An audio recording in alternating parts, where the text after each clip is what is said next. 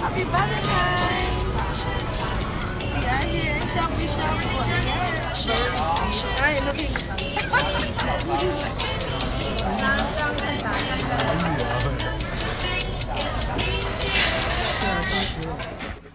Good morning! Welcome to my another vlog. So today is Sunday at mamamalengke kami ni Lauko. Let's go in the market!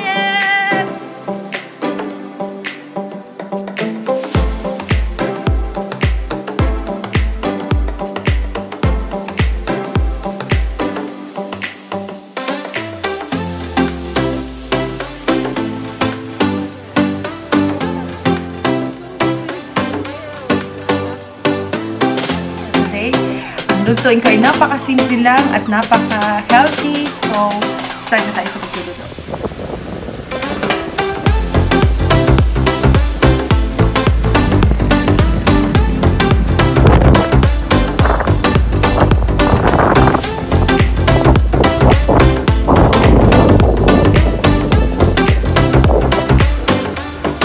Ayan mga puno yan, ang sakura. Hindi po masyadong mabulaklak. Nag-start pa lang, bumulaklak. Sakura din siya, guys. Sakura. O konti pa lang yung bulaklak. So, ito na. Ang daan. Papuntang market. Ang quite shaggy, ah. Ako, maman, so.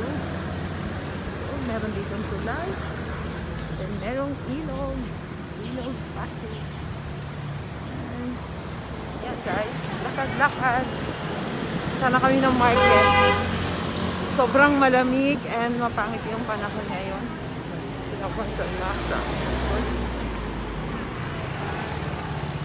So, ano kaya lulutuin ko? Siguro magsisinigang ako na pa. Papasok na ako, guys, sa loob. Ito yung way papunta sa loob ng market. So, later na lang ulit tayo magkita-kita. Bye!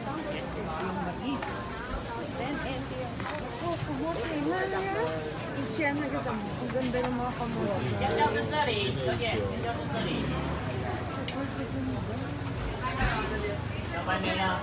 This is my favorite vegetable. Tanggauzi. Ito yung spinach. Paborito ko to, guys. Yan, later, baby. At ito naman yung kalumi. Yes, favorite ko yan. Ito, tomato. Tomatoes, ang maganda ng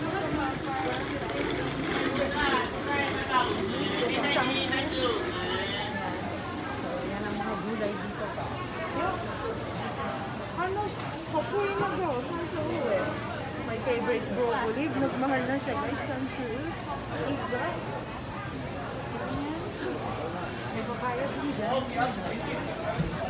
Iga 30. 1 cent to 5.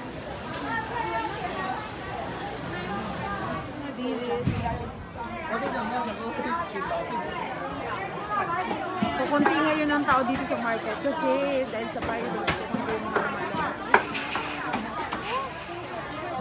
Ilang ka din dito?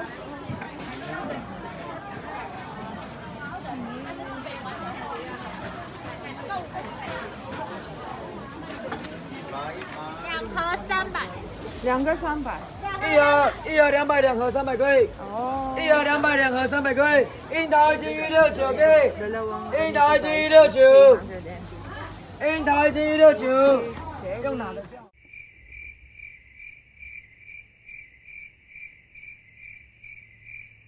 ？Welcome to my kusina. Let's cooking. So, kung interesado kayo sa aking recipe, keep on watching. Pakikita ko sa inyo kung ano-ano yung mga ingredients na gagamitin natin sa ating Alfredo pasta. So, napakasimple lang nito at napakakunti lang ng recipe na kahit sino ay kayang-kayang gawin at swak na swak pa sa mga budget. So, yan. So, mga mamshi, try nyo ang aking Alfredo pasta. Ito yung mga ingredients na kakailanganin natin sa pagluluto ng Alfredo pasta. Napakasimple, quick and easy. So, mga mamshi, sa mga hindi pa marunong magluto, napakasimple lang nito. Pwede nyong sundan ang aking pasta. Napakasimple at napakadali lang. At yung ingredients, napakakunti lang. Hindi mo na kailangan ng sobrang daming ingredients. So, pwedeng pang dinner, pwedeng pang merienda. So, yan. Nakikita nyo yan? Yung picture na yan? So, ganyan na ganyan ang lulutuin natin. So, napakasimple lang nito at napaka-healthy. Umpisa na natin ang pagluluto ng aking pasta. Ano bang tawag sa pasta na to? Alfredo pasta. So, yan. Meron tayong shrimp. Meron tayong cheese. Onion and garlic. Then, ang ating pasta. Butter. Then, itatry ko to. First time kong itry itong sauce na to. Kung masarap. So, itatry ko to. Ito, nabili namin to sa Costco. Mura lang to, guys. Itong tatlo na to is 256 and kasi itong garlic salt, kaya gusto ko siya, guys. Meron siyang, ayan o, with parsley na siya. So, yan.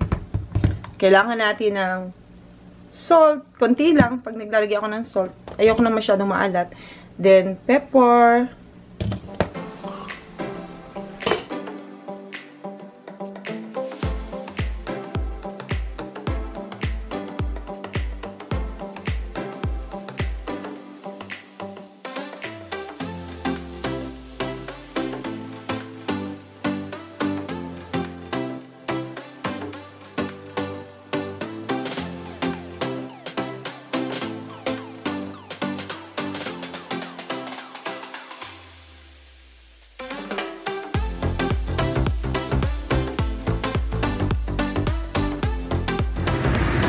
Lagyan natin ng kunting oil. Kunti lang, guys. Then, kunting salt.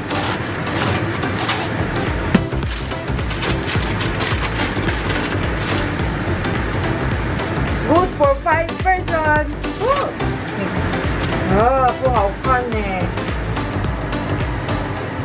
So, guys, kapag ganyang mainit na yung pan nyo, pwede nyo na ilagay yung butter.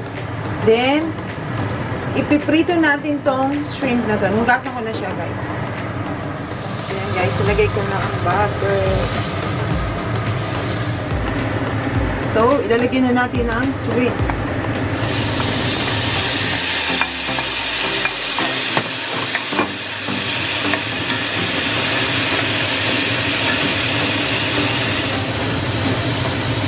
Medyo balik-tarin natin.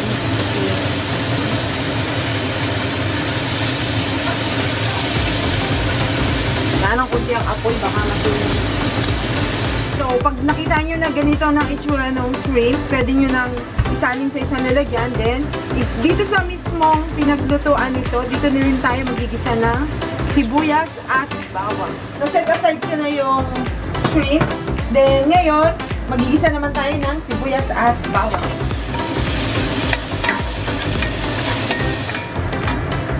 So, ito naman ang ilalagay natin, guys. Ayan. Ayan natin yung sauce. Ito mismo tubig na to, guys. Pwede nyo gamitin para masaid nyo yung masaid nyo yung ano, kasi sayang na. Ito na yung sauce.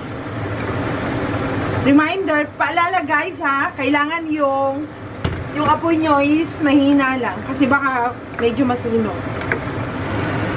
Patikman ko kailangan kung yung pasta. Kasi baka ma-overcook. So, tikman ko kailangan ko. Isang piraso lang.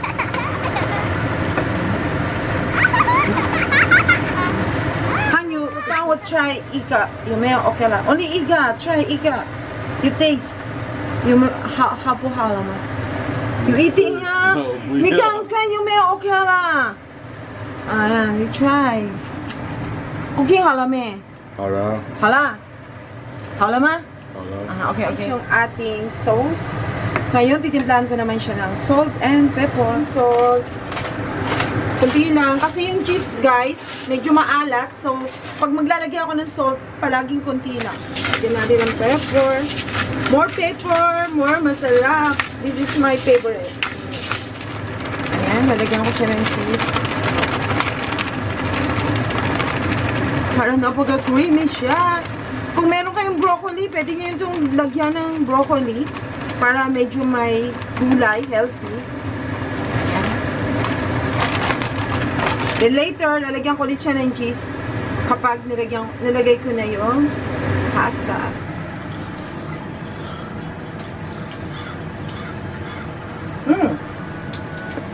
Sobrang sarap na niya, guys.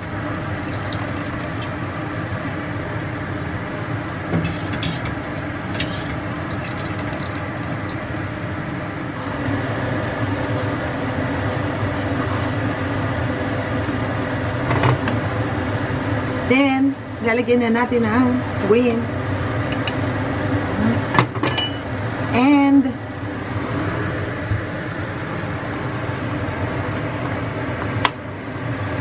lalagyan na natin itong garlic.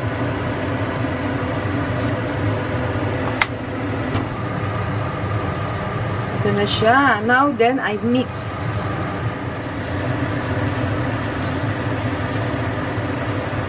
So, yan. Ganyan lang kasimple, guys.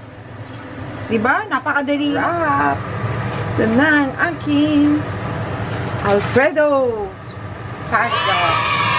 So, I hope today na nag-enjoy kayo sa panonood sa aking pagluluto. So, yan. Ito na ang aking pasta Alfredo. How to? Let's eat. Mga mamshi, napakadali lang lutuin.